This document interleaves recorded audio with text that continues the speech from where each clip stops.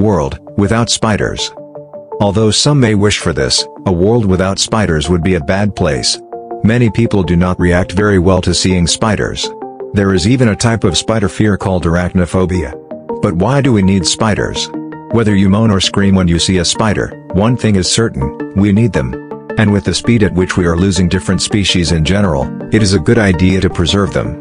Excessive collection by enthusiasts has pushed some races of spiders to the brink of extinction. However, habitat fragmentation and loss is the most important threat to our octopus friends. This is a subtle ecosystem we live in and most parts of it are interconnected. Eliminate a player and the consequences can reach all corners.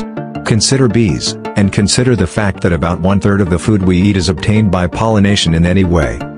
Spiders do a lot of good things for us than humans, one of their main aids being their appetite for insects.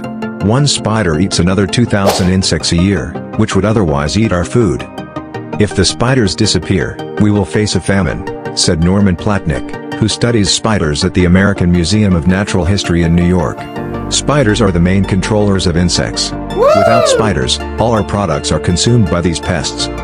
In the end, whether you love them or hate them, spiders need to be protected as much as we need to be cared for.